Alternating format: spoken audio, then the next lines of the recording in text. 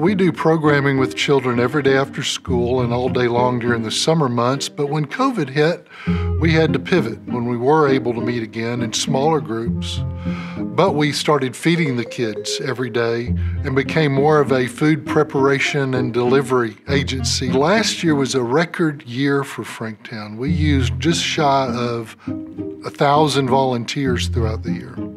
Incredible turnout from people that wanted to help, wanted to serve children. Well, in addition to a record year for volunteers, it was a record year for fundraising. During the COVID year, who would have thought? So we told our donors exactly what we were doing, what we needed the money for, why we needed additional funds, and they stepped up and met the challenge. 5 years ago, we raised about $250,000. This last year, we raised a record year, $1.5 million during the year of COVID. This is nothing short of a miracle.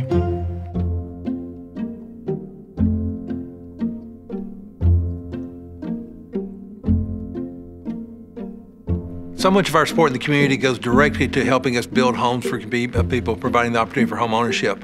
However, we do every year depend upon face-to-face meetings, lunches, events where I always call them our shareholder meetings, where people come together, but we couldn't have them face-to-face. So we had to look at doing something totally different, like in Cheatham County, where we would have literally a drive-in where people came to a church parking lot. We had the program out front.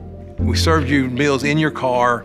We still had everybody together. We had the great stories told. People enjoyed it.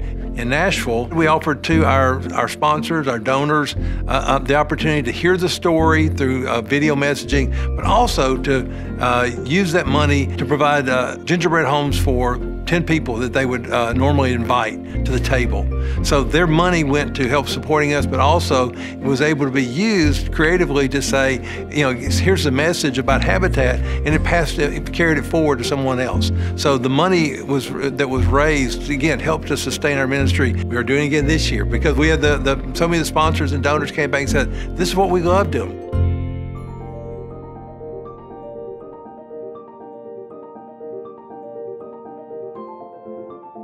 We have a very strong finance committee that helped navigate those tricky waters. A pretty big slice of our pie came from our education programs and through those contracts. And whenever schools stopped meeting, that also stopped coming in, so that was tough.